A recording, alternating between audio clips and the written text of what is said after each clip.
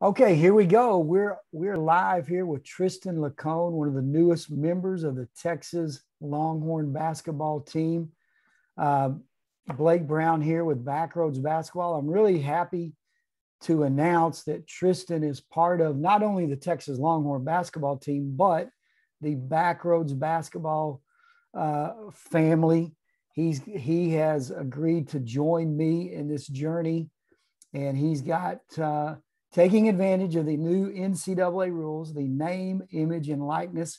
So Tristen is joining Backroads Basketball. We're going to be rolling out in the future some gear specifically dedicated to telling his story, and he's going to assist me in telling my story of Backroads Basketball and the great history of basketball throughout the state of Texas. But without further ado, I want to introduce Tristen. Tristen, welcome aboard. How's it going today? Yeah, sure. It's going great. I'm blessed to be here. I'm blessed to be part of this family, and thanks for having me on today. Well, it's my pleasure. Tristen, I met you back last year, if you recall, at the Texas Association of Basketball Coaches, and you were on your way to be a graduate assistant coach at the University of Mary Hardin Baylor in Belton. Is that right? Yes, sir. Yeah. I was definitely trying to find my way into coaching, and really that was the first step for me. And just we crossed paths along the way, and you never know where it's going to take you. So definitely exactly. So tell me what happened. It's a great story. Coach Beard mentioned it to me one day at practice, and he was pointing you out, and he says, man, you got to know this guy's story. And so, he's busy. He told it to me very briefly, but you were on your way to Belton. You made a pit stop or something in Austin, and here you are, a valued member of the Texas Longhorns. Tell us your story about how you became a Texas Longhorn this year. Yeah. So, a little bit about me. I'm from El Paso, Texas. Played ball at America's High School out there, Coach Brooks, and went to Sul Ross State University, played D3 basketball. And my coach, Coach Carroll, really good friend of Coach Beard, and he recruited me out there kind of like my last opportunity to play college basketball. I wasn't highly recruited out of high school, and gave me the opportunity, and I made the most out of it. We won games, won championships, accolades came along the way, and met some really great people out there. And I thought my time was up after 4 years.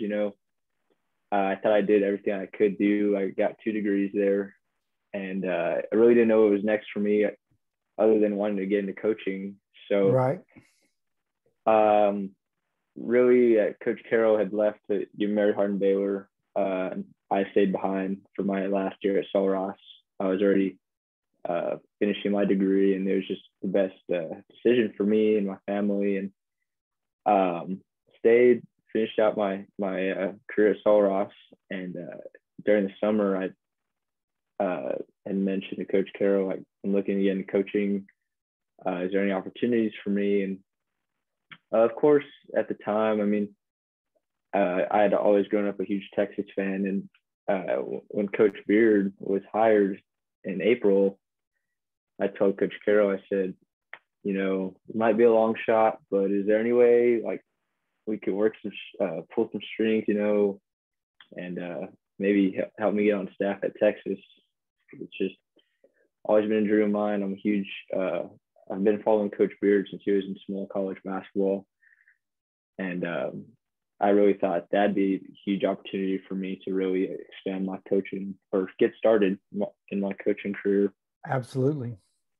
And so I mentioned, I texted Coach Beard a pretty long message, like telling him congratulations, and really I'd be willing to do anything to work for him. And so time just kind of went by, and I showed up in Austin probably late May, and was really just trying to get into the system, showing up every day, and doing anything he asked, or really just trying to prove that I was capable of the work for him. And the nickname Creative came from so I was doing some photo work with the team as part of a way I was trying to prove myself. And if you don't know, the creative people are the ones that do all the edits for the social medias. So for short, they just go by Creative. And right. So pretty much for a couple days there, a couple weeks, I was Creative. Now let me stop you right there. That's what do you know about photography? well, he asked me, and I told him, I said I did a yearbook in high school. I was a photographer. I know some basic settings, but I know some things that would be able to get the job done for you. So, I mean, that was good enough. So that was a great pump fake. That was your pump fake into photography. That was my shot. That was my shot. Okay, go on. And so then just kind of the days went by, and I still didn't know if I was really proving myself to be good enough, or just still showing up every day and doing what I could to help the team and help him out, help the guys, help the other GAs. And finally, one of the days, a couple of the guys had asked me to play open gym, really, because of course you could say you can hoop, but you really don't. They don't know until you prove it. So one of the days I went out there, and they really liked what they saw, and went to coach and said, man, this guy can actually play a little bit.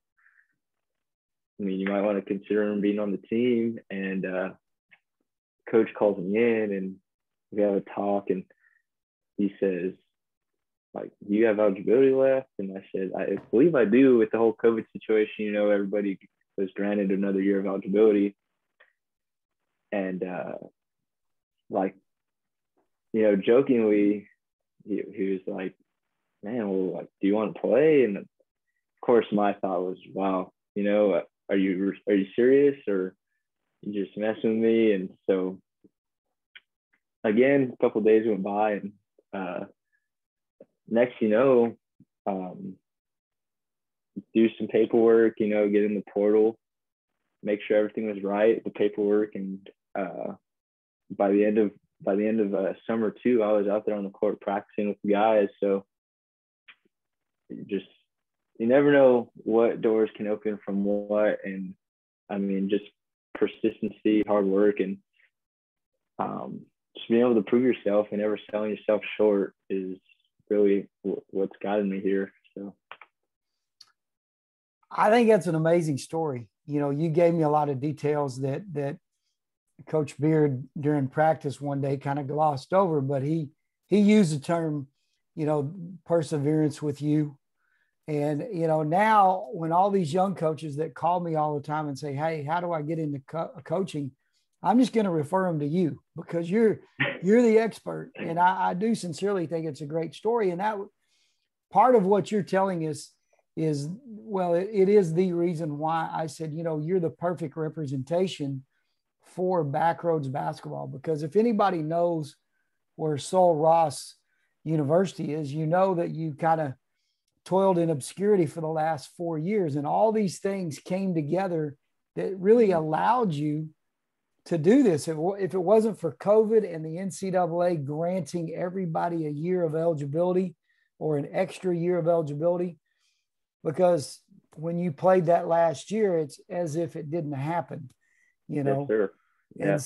And then Coach Carroll, knowing Coach Beard coming to the University of Texas, all those things. It is a remarkable story. And I'm glad that you're on this Backroads basketball team because of how you've handled yourself in that transition. Very good. Good stuff, yeah, Tristen.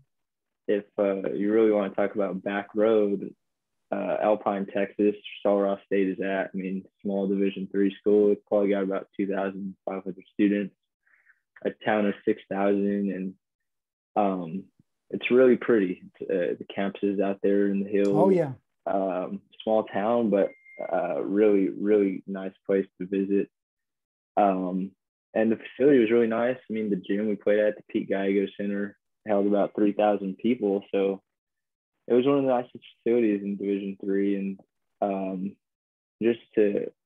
I believe I've gained a lot of respect from these guys here at Texas. Just, some D3 guys can hoop a little bit. And I'm just, again, blessed and honored to even have this opportunity to be at Texas.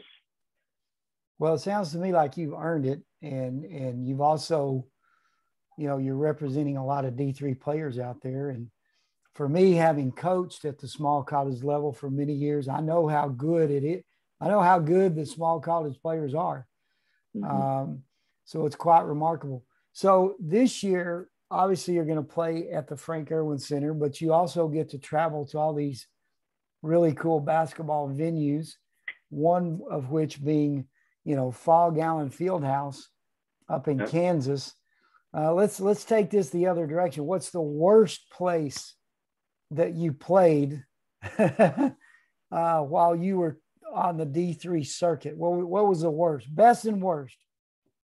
I don't want to throw out any names of universities, but there was a school in Mississippi that I don't know if it's because I missed some game-winning free throws or what, but Belhaven, it was just a tough place to play, and small gym,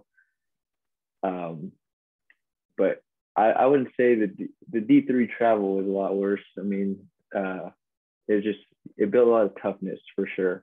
Absolutely. And I'm very thankful for that. Just being able to experience things. I mean, at the D3 level, we had 15-hour bus rides where we had to leave 2 days before the game, drive halfway and drive the rest of the way. But then also at the D3 level, we were granted, being in a small town, when we made the national tournament my freshman year, we actually, the nearest airport to Alpine is 2 hours. So the NCAA sent a private jet for us to fly to our national tournament game in Wisconsin. So I got a little taste of a private jet, but I know that'll be a thing, for every road game around here. So definitely looking forward to the experience. But again, I'm thankful for the experiences I had at the D3 level. As for the best gym, it's definitely home court advantage at Sul Ross. I mean, the altitude in Alpine is just hard for other players to breathe out there. And it was the main show in town. So really everybody came out to the games and we had a good environment. Well, I know Coach Beard is working to have, a great environment this year in his first year at Texas. What do you see in Coach Beard that allows him to connect with so many people? I mean, he's a go-getter, and if he wants something, he's going to go get it. And I mean, he works hard.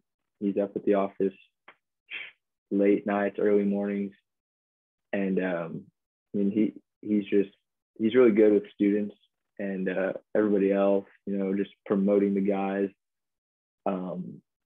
Just the product we put out there, and he just sells it to everybody really well, and he backs it up. I mean, he's got the hardest playing team in the country year in and year out, and he's just a great coach and a go-getter. And like I said, if he wants something, he's going to get it done.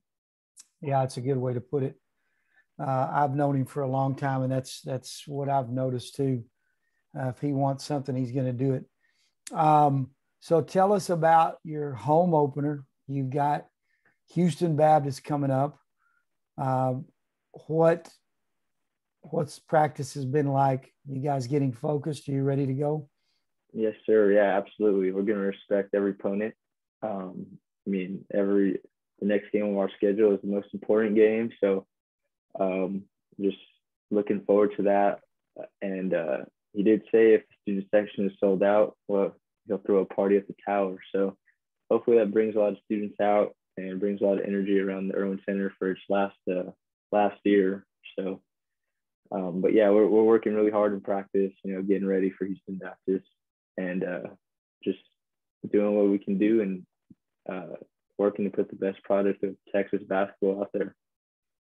I know people are excited. I know I'm excited as an alum, as a former basketball letterman. I'm excited to see this new era. I think Coach Beard is probably the perfect fit. If there's ever been a more perfect fit, somebody's going to have to show it to me as far as this particular job, especially he was a member of the program himself, like I was as a student manager. So it's really cool to see that. Tristen, I'm thankful that you're a part of this group. I'm excited to be able to have you promote Backroads Basketball and, of course, promote the Texas Longhorns, promote yourself. Your nickname, Creative, we've got some, gear related to that. So I'm excited to be able to show that to people. Hopefully we can actually launch it on game day, and you'll get to steer people to that, and that'll be fun. But, Tristen, hook 'em horns. Good luck on Tuesday, and I appreciate you being here. Yes, sir. Thanks for having me. Hook 'em. You bet.